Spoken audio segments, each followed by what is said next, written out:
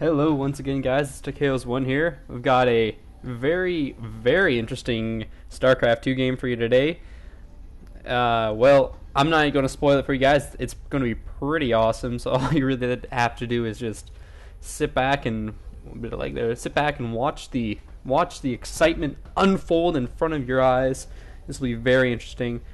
So let's start by introducing the players here. Down here, or over here, on the left-hand side, I suppose, we have Wingblade, the red Protoss, and up here in the top spawn, we have Microraptor, also known as 5-year-old.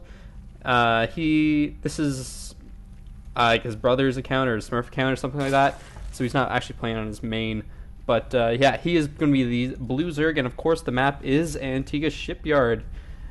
So it'll be a PvZ on Antigua Shipyard, and let me tell you, it's a pretty awesome game. So let's just speed this up here just a little bit, because obviously the beginning is a little bit slow as most games. We can see down here, Protoss players definitely going for a Forge Fast Expand, fairly standard in almost every matchup. Well, who is it? I think Polt or someone said Forge Fast or Die Trying. Anyways, you can see here he's throwing out. You can see Microraptor, 5-year-old, is throwing down an Evo chamber at the natural of the Protoss opponent, delaying that natural expansion by quite a bit, which will definitely, excuse me, definitely benefit him later on in the game.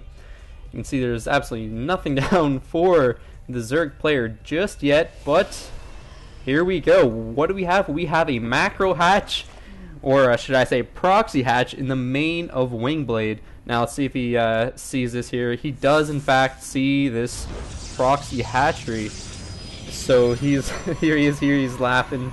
He's like, oh man, what a noob, throwing that proxy hatch in my base like a scrub or something. You can see that he did allow the Evo chamber to finish. You can see 5-year-old here is like, oh no, he sees my proxy hatch, but that's alright, it doesn't even matter. You can see Wingblade here's got the probe patrolling at the natural, trying to deny any sort of expansion. But if you look here, there's absolutely no expansion going down. So that's quite useless, and he could have that drone mining minerals or doing something productive. And what do we see here? Another proxy hatch for when this one goes down. You can see Wingblade is producing 2 photon cannons right outside of this proxy hatch here. That's like 300 minerals being absolutely wasted, and there you go, there goes the cancel. So those 300 minerals were in fact wasted.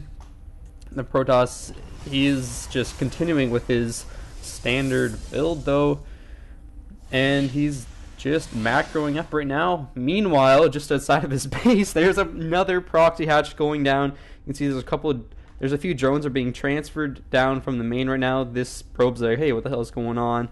He knows something's up, seeing as there is no hatchery in the natural or in the third base. So he's definitely like, all right, what the hell is going on? He's got 2 zealots out here.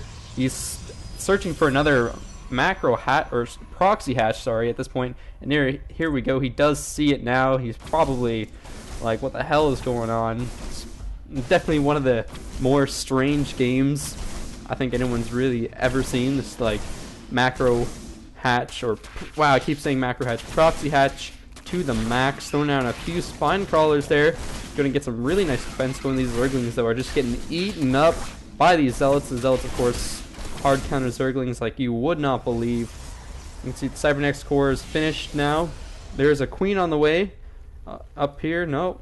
Queen down here at the proc dash, which is a very good decision. Going to be, sorry about that lag there, going to be getting some transfuses going. You can see he's not actually canceling these spine crawlers, which is a bit of a mistake.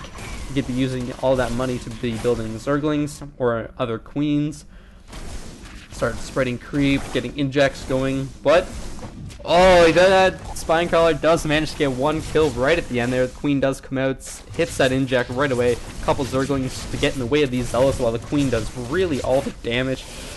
And you can see here, he's just throwing down a couple more photon cannons, just playing this extra safe. He's got a stalker on the way, which is definitely a smart move. but he really doesn't have any tech going so far. He only has the one gate down, not starting his warp gate technology, so he's behind. But I guess, and also in his natural, he only has 2 probes, so saturation is absolutely horrible. Like, it literally almost couldn't be any worse. It's just really bad. You can see some more drones are being transferred down here, probably going to get turned into spine crawlers like this one. Now I'm going to speed this up a little bit because this is it. Nothing really too much happens. A couple spine crawlers going down, photon cannons, and it's just kind of back and forth. Now a lot of people are under the impression that spine crawlers actually have more range than photon cannons, but that is not true. Let's see, there's 2 queens down here. Neither of them have enough energy for a transfuse, but this queen is now out. So that's 3 queens down here in the proxy position. You can see some minor long distance mining going on right here. Very smart, so it's almost like he's on 2 bases. Well, he's effectively on more bases, I guess, income-wise than, let's look at the income here. Yeah, the Zerg player is basically tied with the Protoss player, and that's really bad considering the Protoss player is on 2 bases at this point in time. See these spine crawlers just trying to get the better positioning. These queens are out. A couple of them have enough energy for transfuse, which of course is absolutely amazing. Just super key when playing any sort of Zerg versus anything type game if you're going for a mass queen type build. You can see warp gates finally finished at the 11-minute mark, which is extremely late. These 2 don't even get the privilege of being turned into warp gates. Oh, never mind. There they go. If you look up in the main here, he does hit. 5-year-old has not started his speed, which could be beneficial if he was trying to do a run by.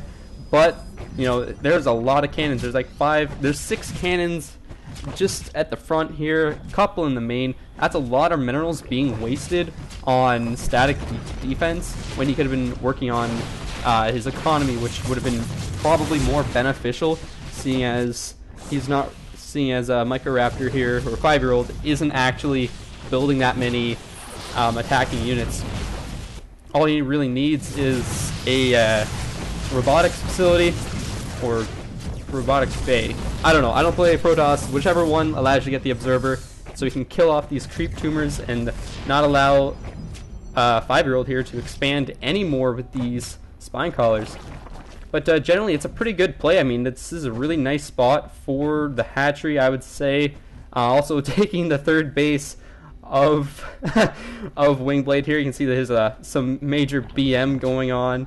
He's just getting really angry at this point in time because he knows he's being slightly outplayed. Still only running off of 4 gates, and saturation in his main, if you look here, he could do with about 3, maybe 4 more probes down there. Meanwhile, 5-year-old here is just getting more spine crawlers in the front of Wingblade's base, and this is getting pretty intense. He's got quite a few queens. He's got about 6 queens on the field, and he's throwing that transfusion down on that Overlord, saving its life like a good guy Greg kind of thing. And let's just speed this up here, I guess. There isn't really all that much going on. But yeah, you can see the Protoss is trying to use the high ground to his advantage. That Overlord does get sniped though, but all the 5-year-old needed to do was just move it back a little bit, and that's exactly what he did. So now he's effectively using 2 bases and doing a fantastic job at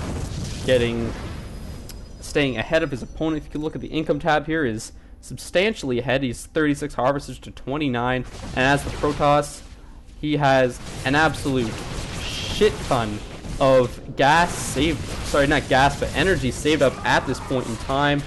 Like, I don't really know how to explain the amount of energy he has, but it's absolutely ridiculous. He should just be pumping out a ridiculous amount of probes, trying to get the saturation up. And you can see there's a bit of an engagement going on right here. These Zealots just taking all sorts of damage from both the queens